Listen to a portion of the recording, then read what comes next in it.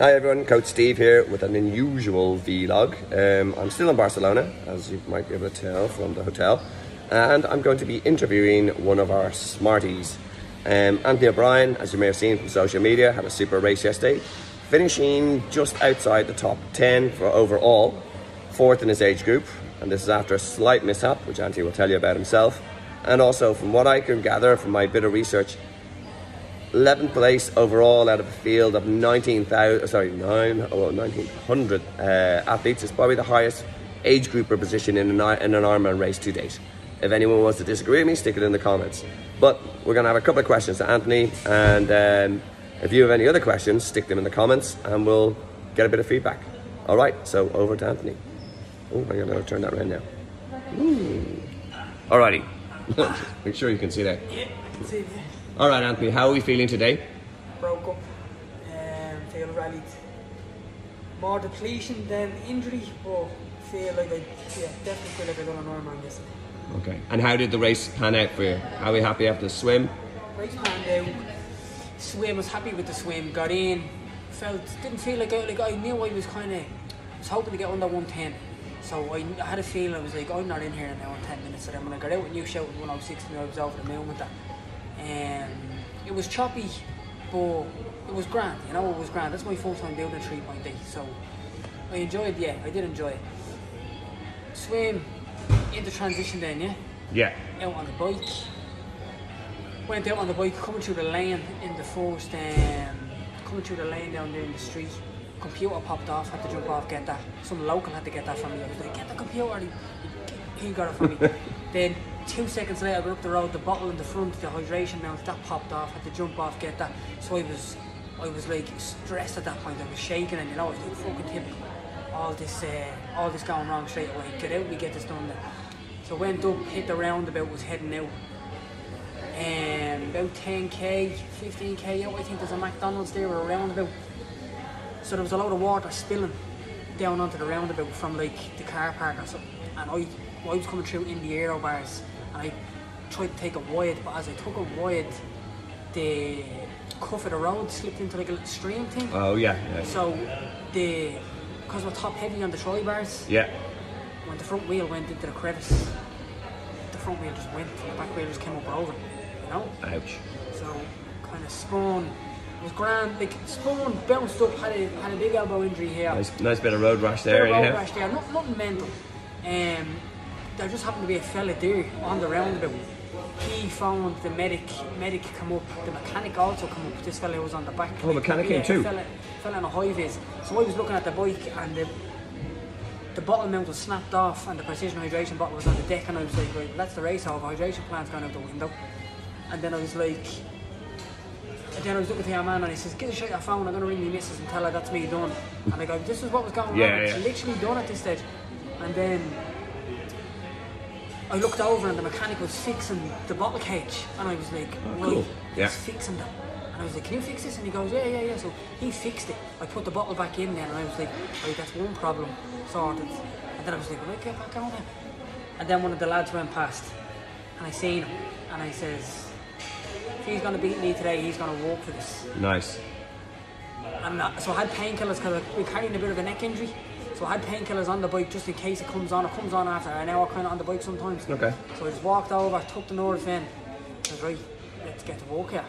And then I raced the bike. The plan went out the window. There was no hydration, fuel, and it was just, I'm going to throw the kitchen sink at this today. Yeah. And we'll see where we figured out at the end. Yeah. I chopped through them on the bike, you know. I was still you were flying through. We were watching on the tracker, and like you were milling through as the updates were mad. I could see them, and I was still getting past good bikers, and I caught the lads that I went out to catch, and I was like, I wasn't paying attention to numbers, time. I knew my heart rate was probably 10 beats higher. Yeah. And that's all I was really paying attention to, and I knew, because it's only 45k or 45k back, it's not like you have 90 to go, 90 back, so it's kind of like you just do it in 4 segments.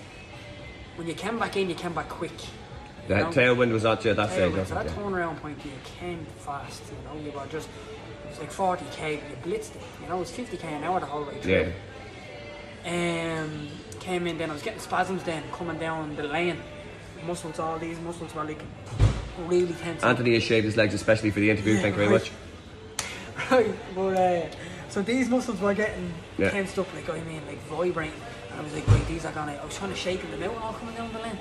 And I was like, right, this is gonna be a hard old run. I knew it was gonna be a hard old run, but I just said, look, we'll see how we get on. Went in, had a hydration bottle in the back with sodium in it. So I knew I could get a bit more sodium back into what I was after losing. Yeah. I had a perfect plan for this. I had a perfect sodium hydration plan. All the numbers were done. I'd done the tests with precision hydration.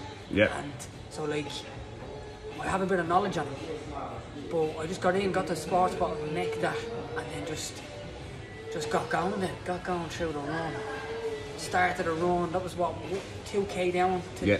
2k down at that red carpet. My legs were so jelly.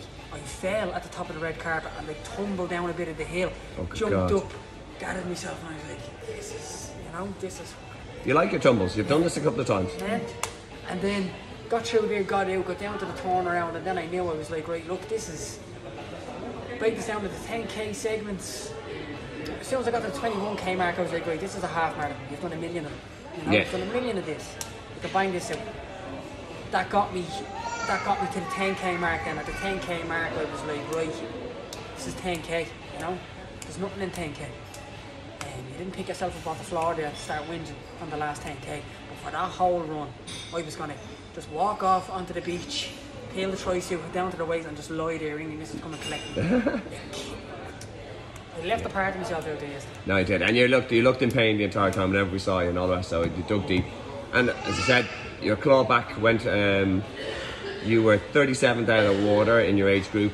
By the time you got going on the bike again, you had actually dropped to 60th in your age group. By the time you came off your bike, you were 9th in your age group. And the time you finished the run and you just ran out of carpet, you were actually 4th. But also, you were running, you went from 180th overall, going into T1, up to 11th. Yeah, like that, like they're mad jumps, and anything can happen on the day. And I hate to say, I could have done this, I could have done that, because until you pull it off, you haven't done it. But I would like to see where my perfect day can stand. Yes. Yeah, agreed. And again, we had the numbers, and the numbers, if you hit them, I think we would have been. Could have been, should have been, would have been. Yeah, could have, should have, would have, but anyhow. But a great learning experience and a great race for you, so fair play. So, what's now for Anthony? What are you going to do in the next couple of months? Or next couple of months, catch up with my missus, because she never sees me. Catch up on some work. I'll definitely be training, taking over. I'm going to dig into my swimming. I'm going to be looking to get so as much into that swim as I can over the next 3 months. I really want to focus on that in the off season now. I'm going to collar a few athletes that I've been friendly with this year. I'm friendly with a few now over the Irish AGer. And get down to them, do a bit with them, and just grab swim tips from everybody. yeah, That's what, I'll take over with the running, take over with the biking. Going into next year, I got the age group qualification for a beta next year. yes, for 70.3, the was the middle distance. Yeah, great. No, who doesn't want to go to a beta? No, it's a different beta than when you went in as a young guy. You get a cocktail in after. But I'd like to go for that, I used to go to that place to party. I'd love to go for this now. Well, that'd be great. Again, I presume you sit down with your coach and figure out what you're going to do. So that's in May. Yeah. So whether we make that the A race, it's really early for an A race, isn't it? Yeah. And we'll throw in a bit of the Irish season as well. The Irish season was great this year. I didn't even know what a duathlon was until you put me into it. Yeah, and you ended up being duathlon national champion. We got that. You got your age group podium. One had a couple of local race wins. So We had a good season. We won the podium more times than not. yeah, absolutely. No, all good. I have a couple of what would you call them? A few nemesis out there in the Irish season that I'm friendly with, but they beat me. They give it to me, and I want to kind of pull a few of them back. Yeah, and now that you're on their radar as well, so it'll be interesting next year. You're kind of the new kid on the block, and now they'll be looking for the big mop ahead flying around after them. So, any other news that you're going to share with the gang? So, I am getting into coaching this year with Smart Endurance Solutions. Stephen Mooney. He's going to be my mentor on coaching, and I'm getting into it because I'm all about this. I don't fake it. I love training, I love fitness, and my motivation with these as well. Absolutely. So there you have it. There's the announcement of the first assistant coach is coming on board. Anthony is a prime choice. He is, as you said, he's energetic. He's got the skills. He can do. He talks the talk. He walks the walk. So from November onwards, he'll be working very closely with me. and it'll be a big, exciting year for Smart Endurance Solutions. Okay, myself and Anto are going to now hit the pool because it's nice and sunny outside. I hope you have a nice day, guys, and have a great week's training.